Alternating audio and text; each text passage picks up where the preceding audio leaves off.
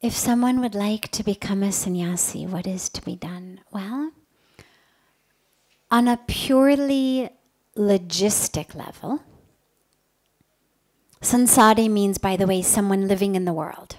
The world is the sansar.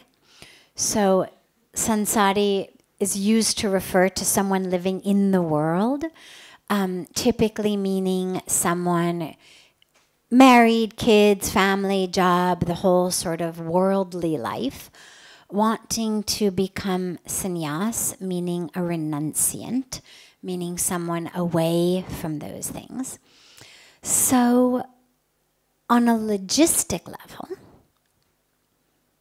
because sannyas is an official order, I mean, it's an official initiation. When you take the clothes, the saffron clothes of the sannyas, it's a whole initiation process. You get ordained into an order. So on a logistic level, you literally wrap up, move away from that and into this. The first part, of course, which is a requirement, is to have a guru who can initiate you into sannyas. Because when you take sannyas from the guru. You can, in your mind, renounce. But if you really are talking about taking sannyas, that's an official initiation process that you get from a guru. So the logistics are you move away from that, from things of the sansari world, under the guru's guidance, with the guru's blessings, you move into the renunciation. But here's the other piece. That's the logistics.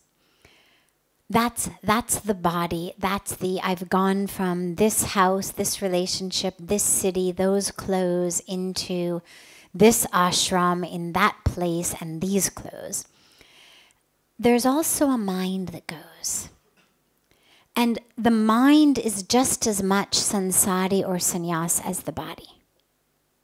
It's not just the body that works. It's not just the body that's in relationship. It's not just the body that's earning and acquiring money and competing, and it's the mind. And so, just as important, and perhaps even more important than the logistics of physically moving the body from one place to another, from one world to another, is also the change in the mind. Because simply wearing saffron does not change all of the mind. Pujya Swamiji speaks a lot about saints and sages living in caves in the jungle who are thinking about the world.